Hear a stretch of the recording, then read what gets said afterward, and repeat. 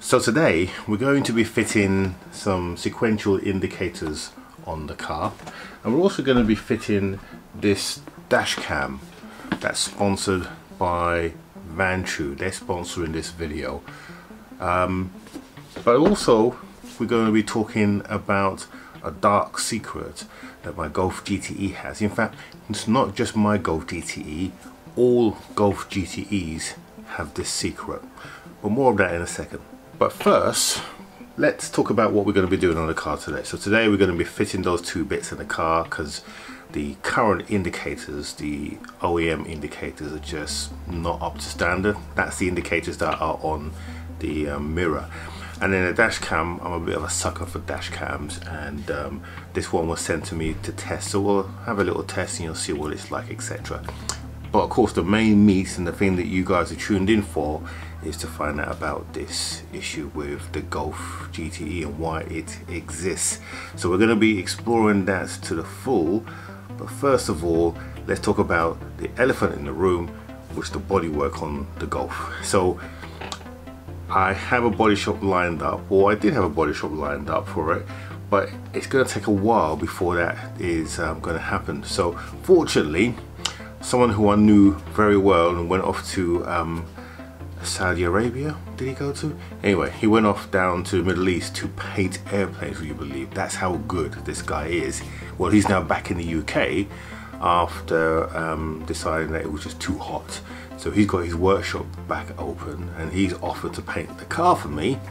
And then someone else came back to me who I originally wanted to, and now says that they can do it, and they can do it this week. So I think Wednesday or Thursday the Golf's going to go off to get the bodywork done. So that's the sill repaired, and also the rear sill that's going to be sorted as well and painted as well. So that will complete the Golf for now, for the bodywork side of things, and then we can really concentrate on the mods. So today we're just going to do a couple of things just to get it sorted and, you know, start the mods going, because now they're going to come fast and thick. So let's carry on. Right, so we've got a couple of things that we're doing today. Here's the first one. We're going to be installing this dash cam from Vantrue. Now Vantrue I've been watching for a little while, and they do produce some really fine products, and this product here, the T3 camera, it is supposed to be pretty good. I'm a sucker when it comes to dash cams because, well, let's face it, they sort the men from the boys. When you've had an accident and you can't prove it, this is where your dash cam comes in. And I've had a number of minor, well actually I've had a crap, I'm not going to say it because you know what's going to happen, but it's always worth having a dash cam, and this one is pretty good. The box has the instructions in here, which is almost kind of iPad-esque or Apple-esque, the way that it's put together. Good quality manual in English and Chinese if you speak it. But what I was most impressed about is the fitting kit. It comes with two different kits.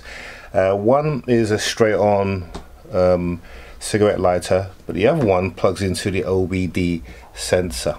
Okay, now the camera is a super capacitor camera. Now what that means is that it basically stores power when you turn on the car, and then it releases it very slowly.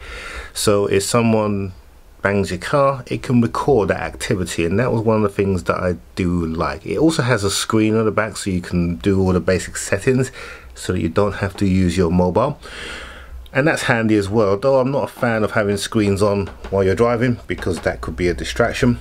But we'll see how we get on with this one, because I think the screen does go off. As well as fitting the Vantrue, we have ourselves here some indicators. So these are slightly better than the stock indicators. In fact, they're a lot better than the stock indicators. These are the sequential mirror indicators. The standard ones that come are shockingly bad. They light up, but only if you see it at a certain angle, whereas this one we get that sweeping effect, so it should go across like that. So we'll see how we go with this. I mean, they're very easy to fit, and I got this from Alibaba, so it was cheap, but hopefully it won't look cheap when it's on the car. Let's go and fit them. So the kit does come with some tools. It comes with a ply to get the wing mirror out, and also a Torx kind of Allen key so that you can take out the screws, which is good really. So you've got everything that you need to do. So we're going to crack on. We're going to take this cover off. The first thing you need to do is obviously take the mirror off. You need to prise it out from the back, but be careful not to split it. Then after that we can then push this out, and then we can get the indicator out. But let me show you what the indicator looks like normally. Can you see it? No? Oh boy. Can you see it now? Still can't see it? How about now? Yeah, you see what I mean? Pathetic. I mean, if you're going to see those indicators, you need it to be dark. Let's see if the new ones are going to be better.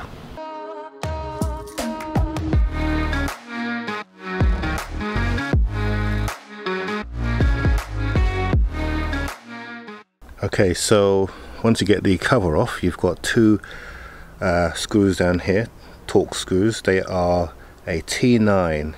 Now, you can use this tool that they sent. I'm going to use mine. It's much more comfortable. So you literally just unscrew those two Torx there, or Torx. Here's one, and here's the other.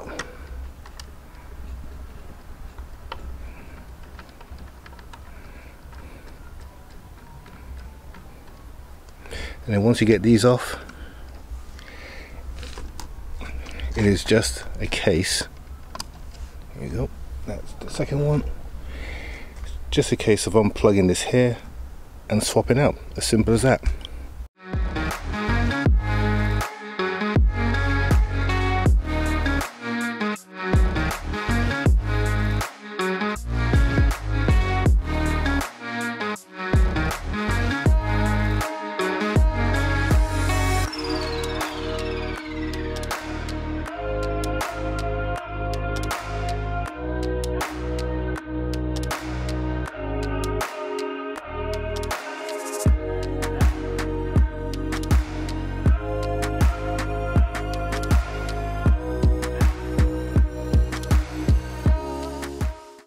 Now I don't know about you, but that looks much better, doesn't it? Kind of looks very stealthy.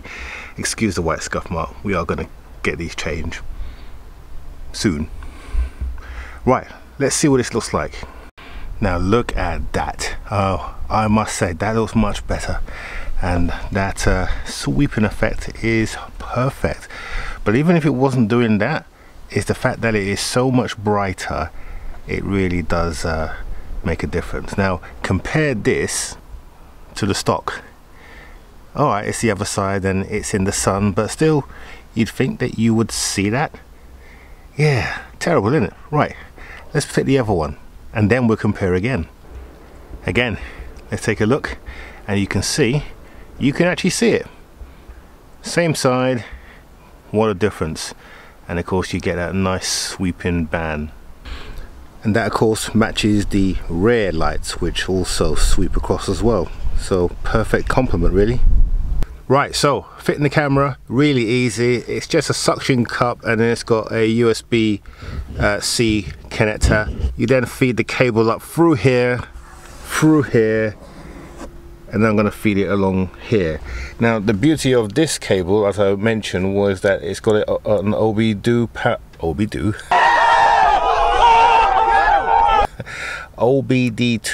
connector where it picks up its power, which makes it nice and convenient. That way you don't have to sacrifice your cigarette lighter and have a trailing cable coming up here. You can do a much more professional fit, as we will demonstrate. Right, so let's get this cable fitted. To make our installation look a little bit more professional, what we're going to do is we're going to take off this side panel here so we can have a look and see exactly what we're dealing with. And also it means that we can run the cable and feed it up through here. And also the good thing about the Golf is that it's OBD connector, which is this pink connector here, is out of the way, so you don't see any cables, or hopefully you won't. Okay, so here you see me actually using my tool to hide the cable, and the good thing about this kit is that Vancho actually provide you with one of these. I'm just using mine because I've got them and it's convenient, but they actually provide you with one so you can hide these cables, truly hide these cables, and make your installation look truly professional. And that is it, a truly professional installation with no cables showing, and that's the effect we wanted. Now, how does the camera perform? So setting the camera up is really easy. It has very clear instructions that even a novice who has absolutely no technical background can set it up and follow through the instructions, including setting the time and setting the various different options. It has a slightly higher resolution as well, so I think it's something like 1524 by 1400 or something like that. And that's going to give you very crystal clear. I've got it set at this moment to the very highest resolution, and as you can see, it is very clear. And then of course it's got a motion detector. You can see me wandering in the front of the car there, and that works very well as well. And because it gets its power from the car, it means that it will come on whenever something happens, including people moving in front of the vehicle. Will it drain your battery? Well, I've had no problem so far, but if I do, I will let you know. Right, so mods done. Now let's talk about this thing that the Golf GTE, in fact all Golf GTEs are hiding. And to help you to understand, we need to just do a bit of a history lesson. So the Golf GTE is part of the GT lineup, which is the top of the range in the Golf model hot hatch series. So the top of that range is of course the mighty Golf R.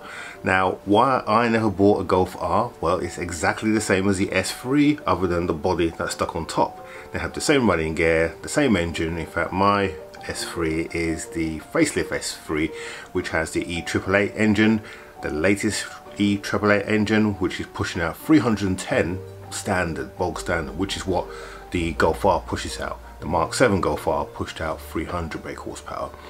Then of course you've got the GTI, which is the next in the range. We're not going to worry about the Club Sport and the Vorsprung model because those are special editions. We're just looking at the base models, okay? So the Golf GTI, that comes in at 226 brake horsepower. Now the Golf GTI is the grandfather of all hot hatches. It's the model that Volkswagen have always produced, no matter what Golf that there is, which kind of makes you think, what's the point of the Golf R? Because if you got a GTI, anyway, that's another video.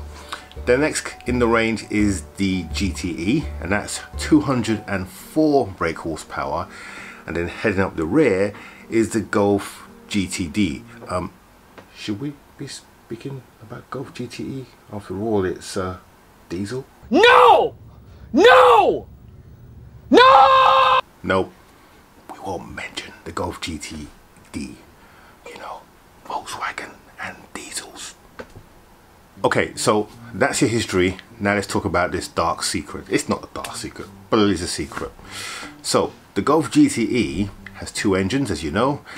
The petrol engine produces 150 brake horsepower.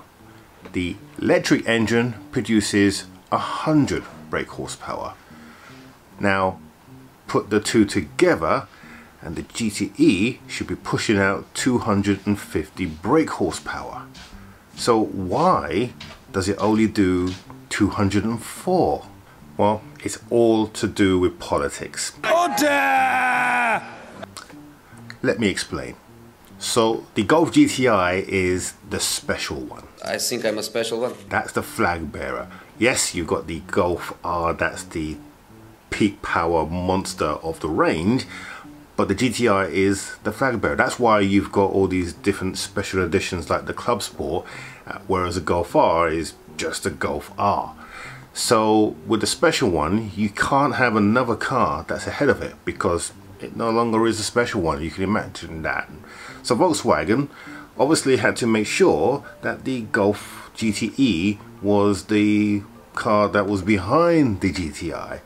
And what they had to do in order for that to happen, they had to detune it. You gotta be kidding me. I mean, could you imagine what that meeting was like? You know, the meeting where the guys, the engineers had finished the GTE and they had this 250 brake horsepower car, and they came into the VW execs and broke the news to them. Yeah, so we could only slow it down to 250 brake horsepower.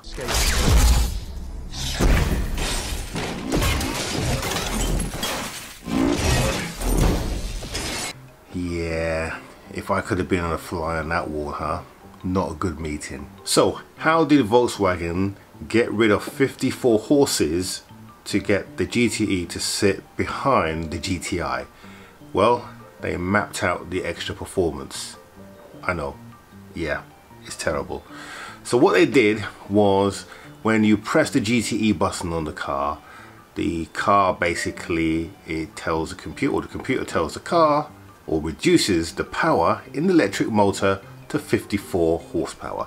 So when you're running in GTE mode, most of that power is being delivered by the petrol engine, so you've got 150 brake horsepower kicking out there, and then the electric motor contributes 54 brake horsepower. Hence, that's how you get your 204 brake horsepower. And by doing that, it meant that the GTE would sit comfortably behind the GTI and thus not affect GTI sales. Brilliant. However, we know a way around that. You see, when you remap a Golf GTE, there is two options available to you. You can put a race chip or something like I normally do on my cars, and that will increase the performance on the petrol engine. So the petrol engine will start to kick out 185 brake horsepower, and then that way you get a combined of 239 brake horsepower. Perfect. But the electric motor is still inhibited, and the fact that the electric motor in standard mode pushes out and pushes that car at 100 brake horsepower, in fact 104 to be precise, we're still not utilizing that full potential when we're running in GTE mode. And for those of you who think, well, maybe Volkswagen did that to preserve the gearbox, it has the similar gearbox that's in the Golf R. So the Golf R, which pushes out 310 brake horsepower, that gearbox can take it. The DSG gearbox on the GTE can handle it. Plus, if you've seen the drive shafts on that GTE and how heavy they are, it is definitely built to handle the load. So that's not the issue. It literally is to make sure that it doesn't go faster than the GTI, so as not to affect the sales. So option one, like I said, race chip. Option two is to remap it, and that's the path that I'm going to take. So at the moment I am speaking to 3 partners, 2 of which are in the Netherlands, 1 is in the UK, and it's about trying to find that balance, because we want the car to be reliable. That's the highest priority, but we also want that additional power. So the additional power that we're looking to achieve with the car is around 285 brake horsepower, but more importantly, the car will kick out about 500 Newton meters of torque, which is more powerful than even a Golf R. It won't beat a Golf R because it will take off faster, and then a Golf R will come back, but it will certainly wipe the floor of any GTI. And for me, it's that driving experience. And what the remap also does is it turns off stop start as well, so that the engine is always running, so you've got that peak power all the time. Because a lot of GTE owners, although I haven't found this to be the case myself, have complained about stop start kicking in when you're in GTE mode. Now at the moment when I drive the car, it is great. The torque is brilliant, and I'm not quite used to the torque yet, so it's still a novelty for me, but that will wear out soon. So that's the reason why I want to get the car remapped. So next week the car will be getting the bodywork done, and then hopefully it will be back for the following week, and then we're going to go for the remap. So once I've had a clear understanding of which way to go on the mapping, and so many of you guys have said to me, why don't you get your car remapped? Well, your wish is coming true. We are going to get the car remap. So that is it. That is the little secret that the Golf GTE has. And you know, Volkswagen are just one manufacturer that does that. A lot of other manufacturers do exactly the same, and with hybrid cars coming online, manufacturers do need to be careful, and that's why they do this.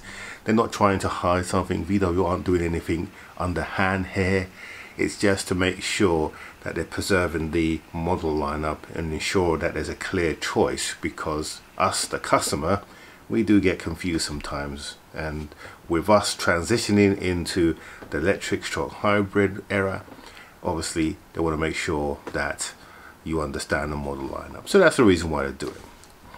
Good. Okay, so I hope you've enjoyed this episode. It's been a little bit different to what we normally do, but you know, going forward, we've got lots of stuff that is going to be happening on these cars. It's just one of those things where you get that lull moment in between doing jobs. So next week, hopefully, we'll get the car and we'll be doing something else, and I can give you a clear idea of which way we're going to go on a remap. In the meantime, don't forget to press that subscribe button here, click the bell notification so you're notified whenever we release a new video, and we will see you next week.